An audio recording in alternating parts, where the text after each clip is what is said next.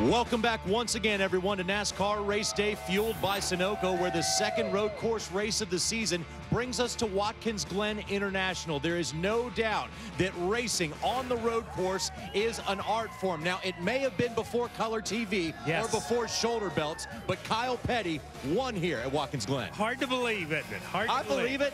I actually got to taste champagne there. But a lap around here is a lot of fun. It's a lot of fun. You go downhill getting into turn one, uphill through the S's, as we see here.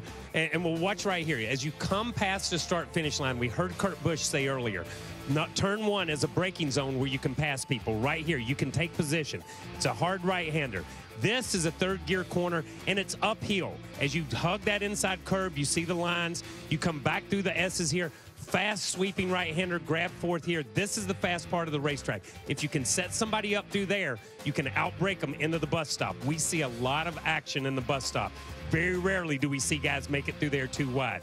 Long right sweeping corner. This is almost like a NASCAR corner the opposite direction.